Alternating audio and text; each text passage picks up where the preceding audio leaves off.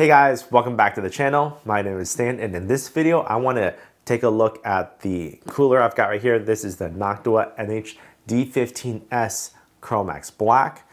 This cooler is something I'm going to be using with my upcoming build, and in this video, we're going to be taking a look at the cooler itself, installing it, and then taking a look at some benchmarks or see the performance figures with how it pairs up with a 5800X Ryzen CPU.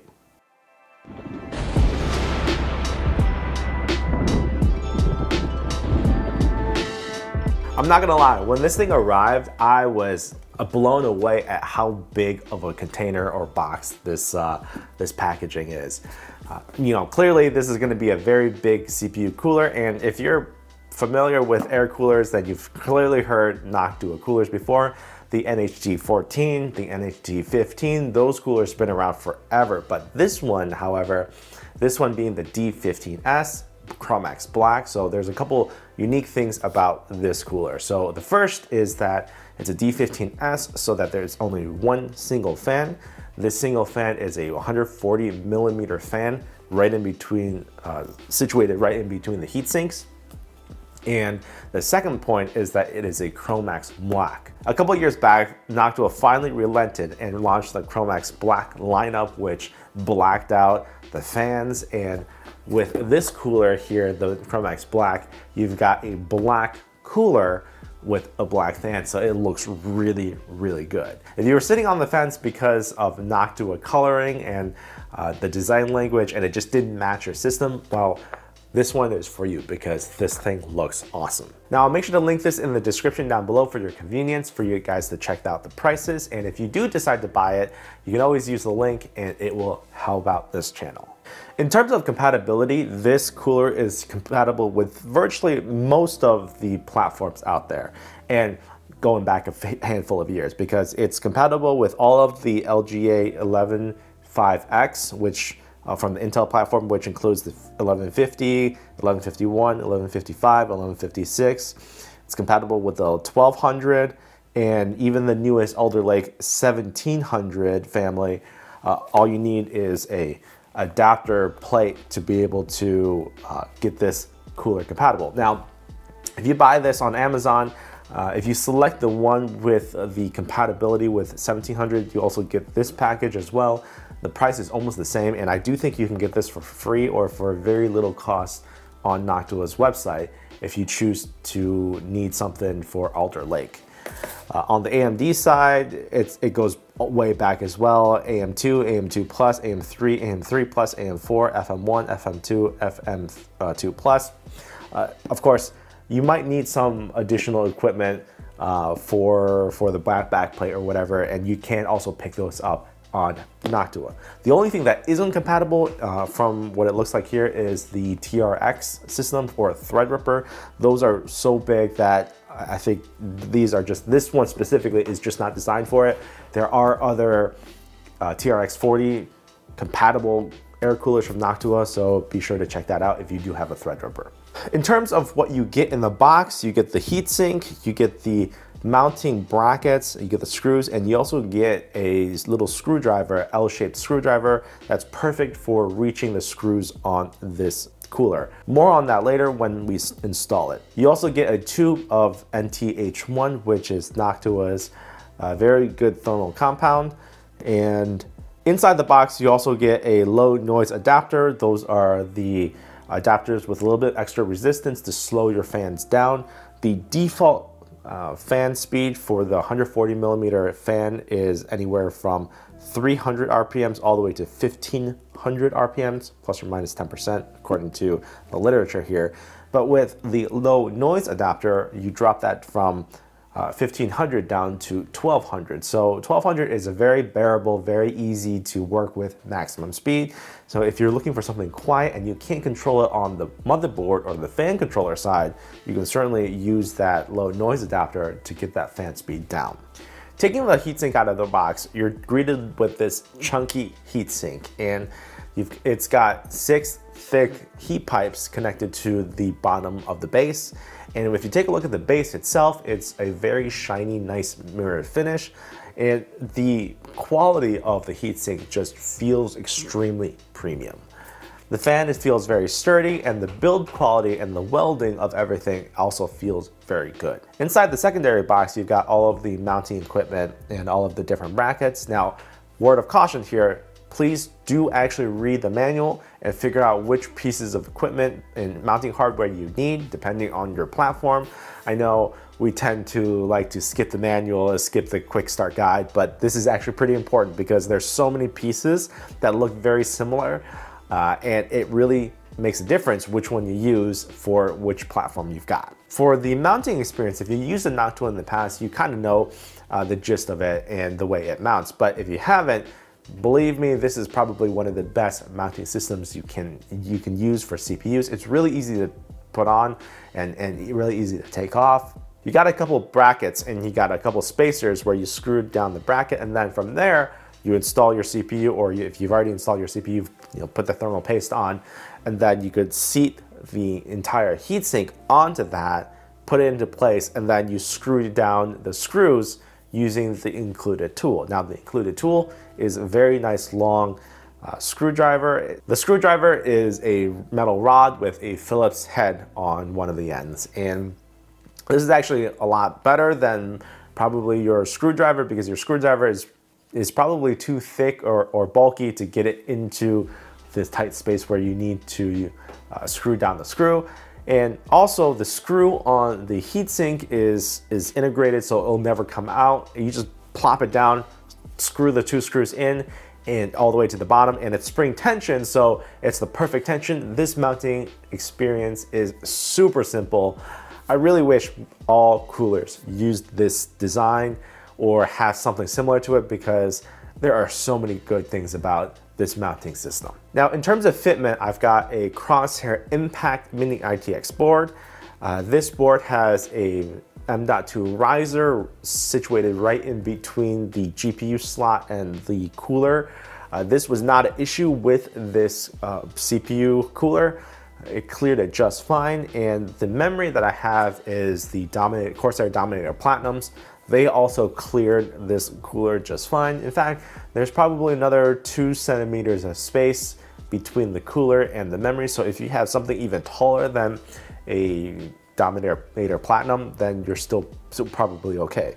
On the other side, the I/O shield side, the Crosshair Impact has this thick aluminum chunky I/O shield that also cleared the cooler just fine. Clearance wasn't an issue, basically. So my guess is whatever board you've got, you're probably okay with this cooler. It's always good to check for compatibility. Noctua's website does have a pretty good configurator to take a look at what board you've got, what cooler you want to take a look at, and even what CPU is supported by this cooler and the expected performance. So do your research, and that way you have no surprises. But again, I think this one is compatible with most hardware out there. Once installed, this cooler looks immaculate. You've got a single 140mm fan sitting in between the two fan towers doing push and pull. And in my experience, I think one fan is plenty. If you do want to have that second fan, you can install a second fan and clip it on. I don't think it's necessary. I think it actually looks better with just the one fan and all of the aluminum black fins exposed. Looks really good.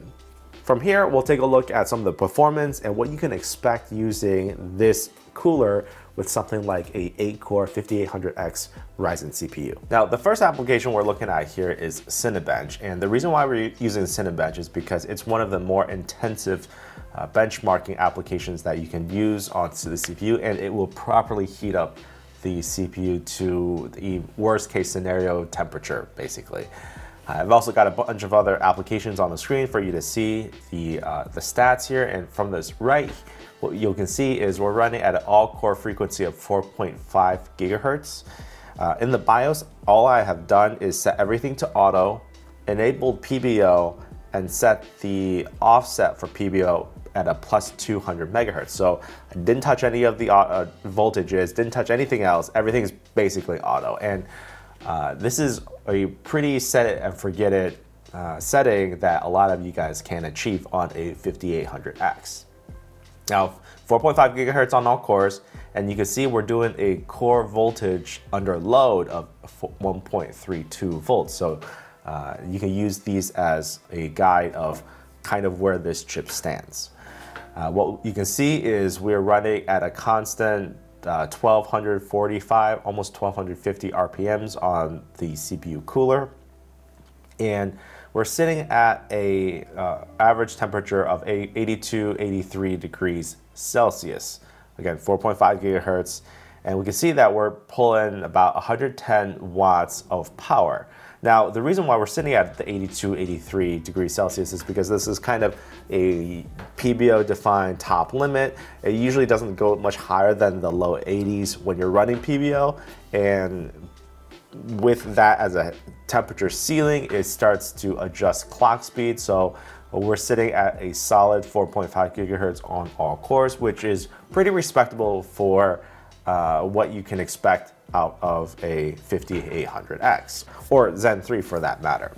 With all this said here, 83 degrees, 4.5 gigahertz, 110 watts, kind of proves that this cooler is able to properly cool the CPU under this kind of load while still doing it at a very quiet fan speed. At 1250 RPMs, you can hear the fan a little bit as this thing ramps up.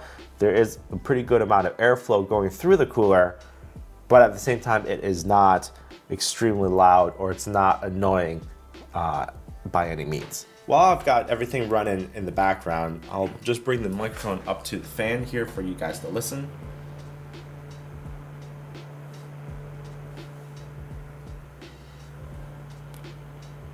Now that was about, what, 3-4 inches away from the fan. I'm currently running an open air setup, so I'm sitting about 2 feet, maybe 3 feet away from this computers.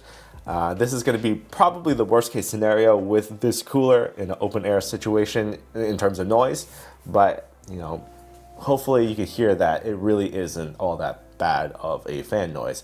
Now, one caveat I want to point out is that I currently have the BIOS fan profile set to quiet mode, so even though the fan has a full range of 300 RPM all the way up to 1500 RPM, it's currently topping out about 1250, and as you can see, the temperatures are perfectly fine for that profile. If I were to crank it up to 1500, I might lose another 1 or 2 degrees on the CPU and or gain maybe another 25 megahertz or 50 megahertz, but honestly, personally, I don't think it's worth it. That's why I've currently set it to quiet. And while it's in idle, it ramps all the way down to about 600 RPM. So 600 RPMs on this fan is virtually silent, even in an open air case. So all that said, I think this is a very good cooler, even with the settings that I've got right now.